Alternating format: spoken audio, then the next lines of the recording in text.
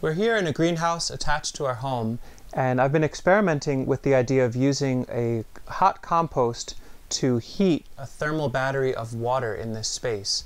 I'd like to share with you what this experiment is all about. We're at the very early stages with it. It's promising, but it could use a lot of work, so stick with us. I thought we'd start inside here and look at this actual tank of water. I'm going to go into detail about all of these steps, but the water is using a simple pump, which in this case is a solar panel attached to a charge controller and a battery. I talk about this setup in another video. I'm just reusing this from a system that we use in our garden to lift water from the ground into a tank. What I've got here, and I may change this at some point, my hope is to evolve this, and this is where I'd love feedback from folks, to have this passively thermosiphon. But for now I'm using this old bilge pump. It's a 500 gallon per hour bilge pump, and I'll submerge that in the water and plug it in. And the water in here right now is right around 42 degrees Fahrenheit in this tank. So pretty cool. A little warmer than outside air, but not by much. And once I plug in this setup,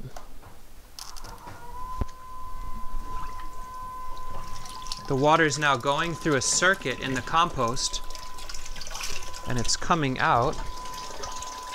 Let me put this in there. I'm not quite sure the best way to record this. Well, let me do it. Could have rehearsed this. It's coming out at, I see 92, 94, so it's about 50 degrees hotter. It's very, very warm. It feels like bath water. 101, there was a temperature. Now here's the issue. This runs for a little while with really delightfully warm water, and then it runs out of heat after a little bit. And so I'm going to talk about that in detail here. Let's go look at the actual compost. So here we are just on the outside of this greenhouse, and this is the compost pile that is basically the engine of this heat. It's not actually that large of a pile. We're constricted by how much space we have between the house, the greenhouse, etc. I took a series of photos while I was assembling this, and I'm going to go through them now, showing you that basically this was a way to stack some functions. I had to muck out our chicken coop. We have 60 plus chickens. We had deep litter that needed to come out. That material, way too nitrogen rich and hot, has some issues as far as being put out directly for the chicken. So in an ideal scenario, that material comes away from the chicken yard. So the main ingredient here is the bedding from our chickens. I took a circuit, it's probably about 20 feet of black poly tube that I was able to get for $2 at a reuse center near us. I think if I had just gone out and bought brand new material, a few hundred feet of tubing, this system would run hot all the time. But I think the limiting factor is that smaller circuit of tube. But for $2 I got that tubing. I embedded it in some old sections of fencing so that it can come out easily later on, and ran it in a circuit that the beginning and the end go into the greenhouse. And then started layering up all these layers of the chicken bedding compost, some leaves from leaf bags, and some other composts, and then took some miscanthus sticks that we pruned down and used those to weave in the side walls. So it's, with the exception of the coil in the center, it's 100% biodegradable compost pile. And here's the crazy part. We're about a week in, and this temperature probe reads I see 156 Fahrenheit. So just under 160 degrees Fahrenheit this pile is running. So an insane amount of heat in this pile during the process of breaking down, creating compost that we can use in the gardens. Now the question is, how do we extract that heat more efficiently into the greenhouse, into the soil of the greenhouse as a thermal battery, then ultimately hopefully overcharge that so the excess can be used to heat our home. I think as a basic concept, there's some really compelling aspects to this. I'm hitting some minor technical roadblocks.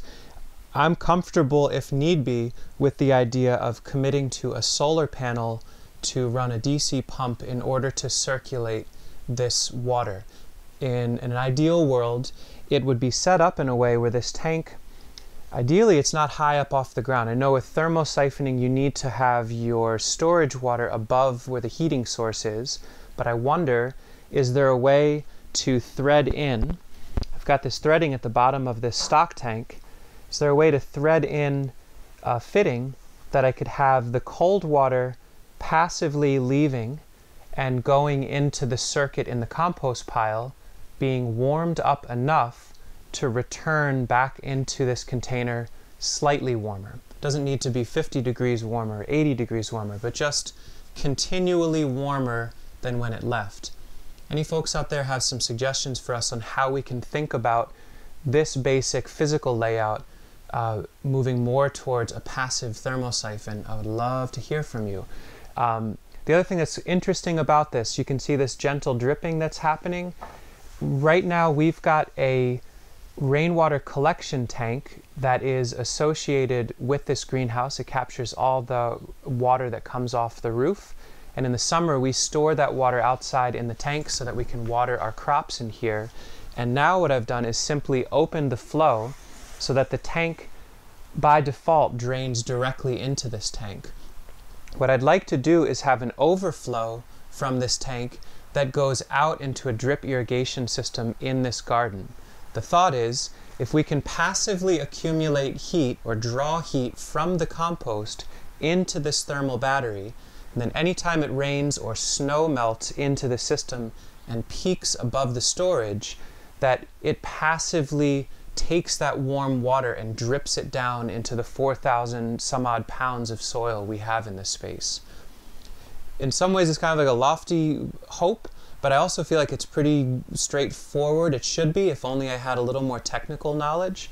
So for those of you that are into this, see this and say, aha, I've got some ideas for him, I would love to hear from you. Maybe you've done something like this, or you've got some resources out there. I see a lot of designs as Jean Pain heating systems where people buy long lengths of new plastic tubing. I know if it was longer it would accumulate more heat.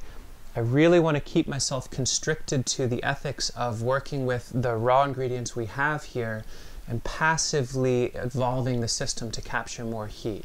So hopefully this makes sense to you somewhat, or it might be compelling. If you have questions, let me know.